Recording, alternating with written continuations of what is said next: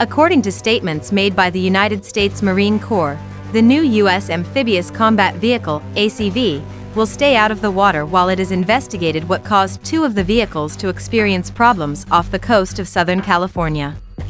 Tuesday's unusually high waves, which were caused by a storm, resulted in one of the ACVs being semi-submerged and the second being destroyed. Fortunately, none of the crew on board was injured in the incident.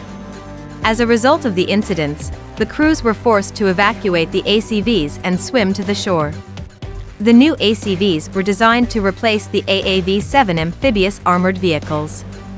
About 2 years ago, one of these vehicles was involved in one of the deadliest accidents ever experienced by the U.S. Marine Corps.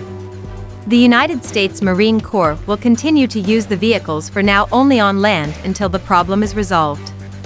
We are currently a small channel, but with your help, we can develop much faster. Please consider liking our video, subscribing to our YouTube channel, and tapping the bell to be notified of new uploads.